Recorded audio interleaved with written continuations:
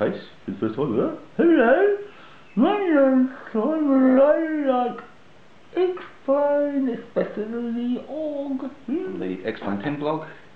We're just going to have a bit of fun today and take my computer apart and install a couple of new components I just bought for a bargain.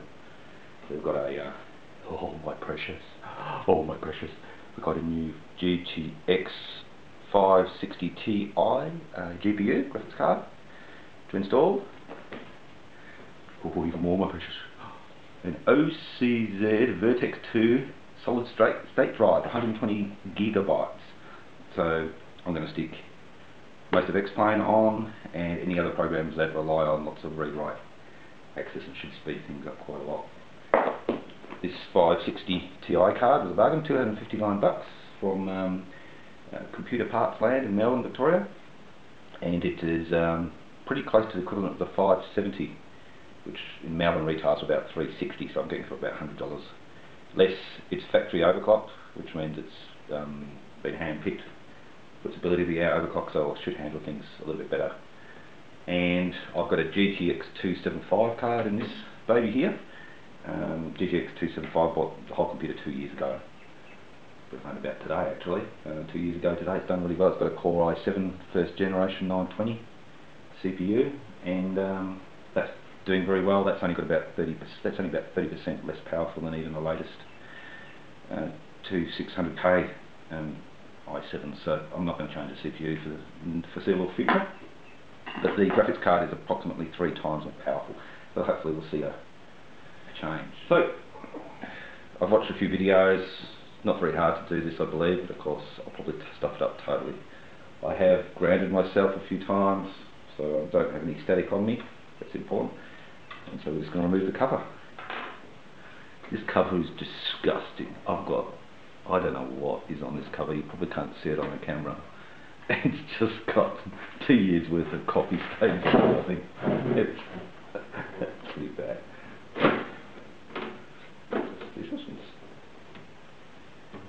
Now look at this, ridiculous. You can't even show it yet. The bloody fan wiring is connected to a little point. So I've got to disconnect the fan.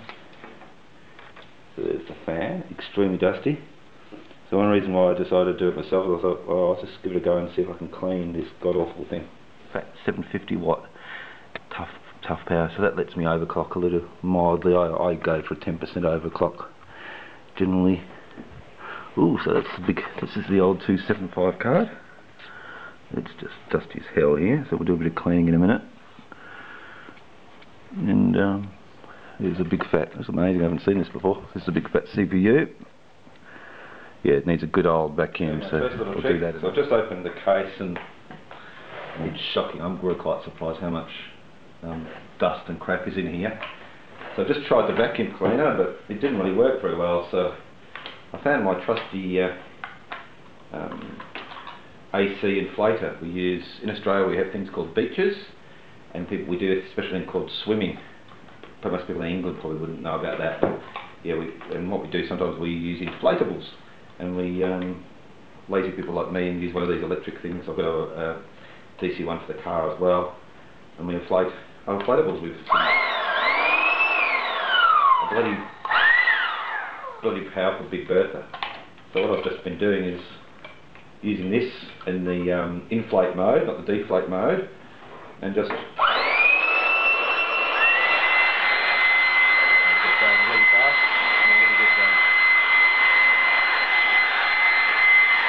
these CPU fans. I'm not even going to go near these. I'm going to do a hand clean here.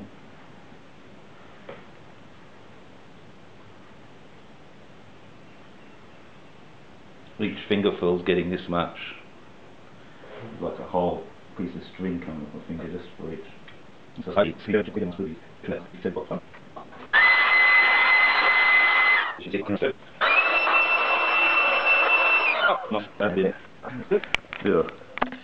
And here's the aftermath of my cleaning. It's like 2 years of skull.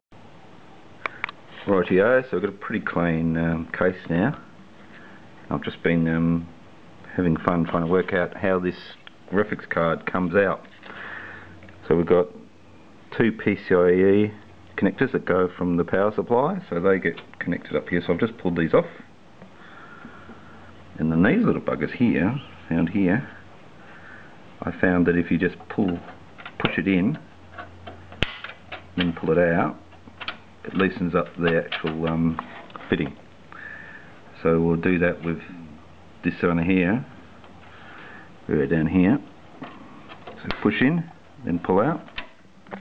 Use my little pinky to hold my card in case it falls, and then just watch the camera so I can hear. So yeah. There. So now this whole side is loose. So you can see this now. I've actually put the computer right on its side now, because this card's a pretty big card, and I had to work at removing it properly. There's a little tiny luggy thing down here that you have to push in as you pull the card up. So I'll just do that. Yeah. So now it's just coming out of this slot. So there's two slots for an SLI if you really have to.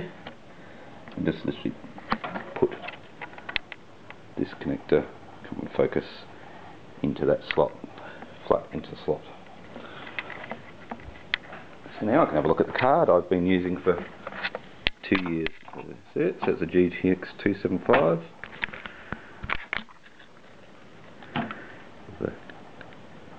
Quite a reasonable looking fan there, and it's relatively clean in there.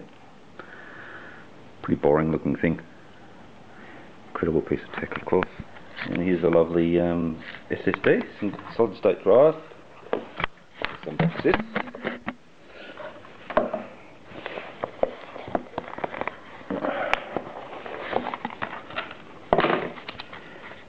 Don't you hate the videos where people do these unboxing videos?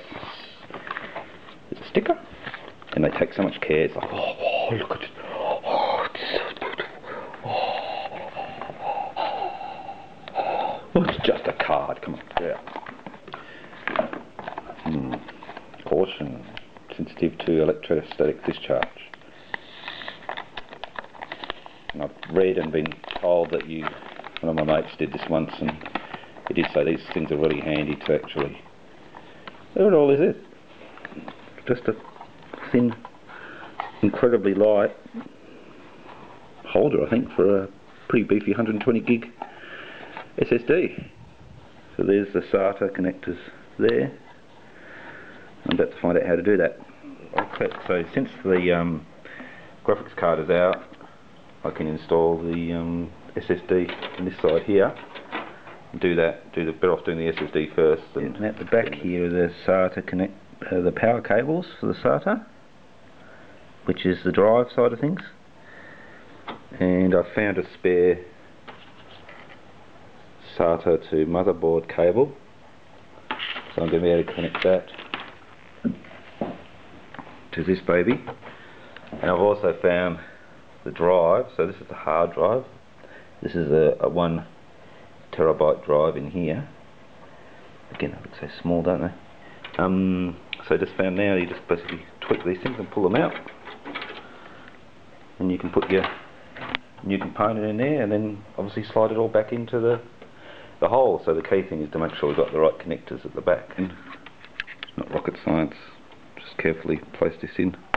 It's got a guide, a template to make sure you don't do it the wrong way.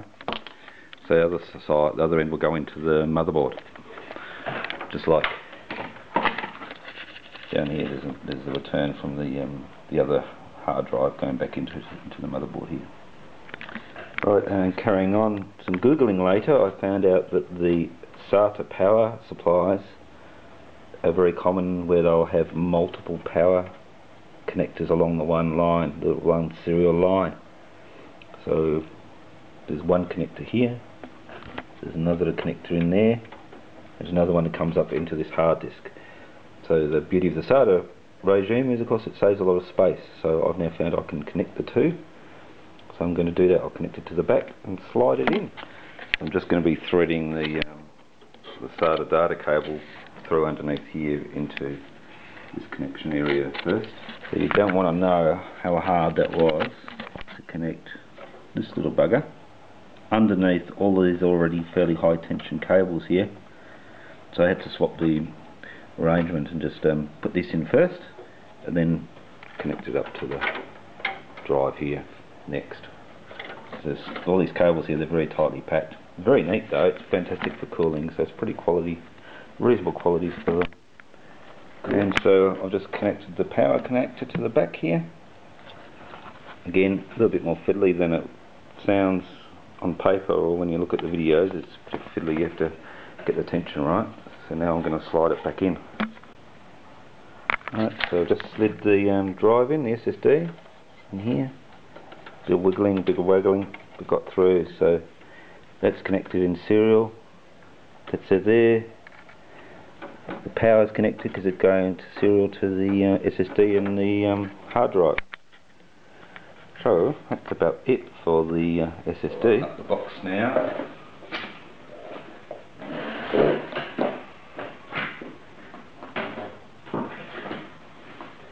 One instruction manual, which I've already read. Make sure you do that at RTFM.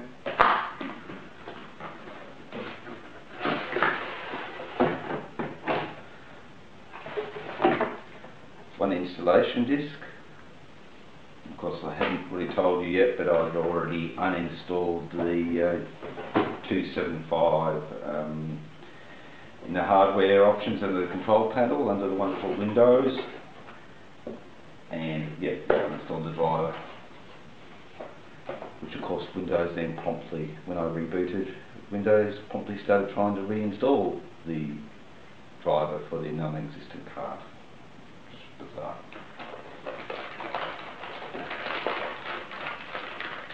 There's the card with 2 fans. Jeez, it's noticeably heavy. I might fill the other card in a minute.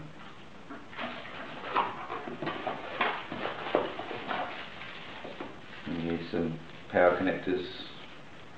Don't know what these are actually. Don't care, don't need them.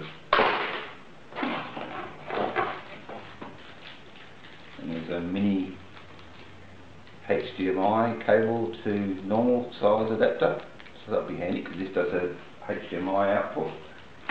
This one's probably more solid yet fragile. There's just a feel about it that's out of this world. Oh, look at the heat sinks. Pretty heavy. I swear this one's a little bit heavier, the 275 probably. Yeah, you've got these massive heat sinks. And 2 fans, marketing gut. Wind force 2x or 2 times anti-turbulence inclined fins. Wow.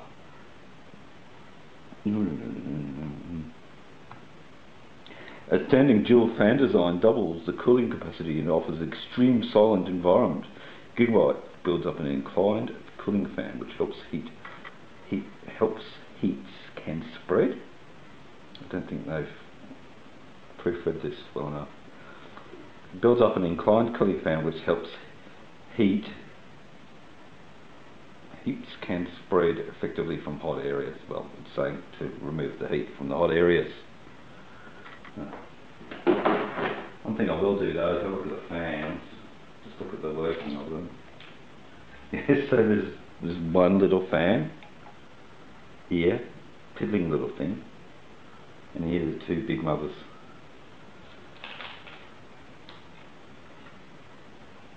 Quite a pathetic little fan thing, which I'm sure they would have marketed as being the best fan available.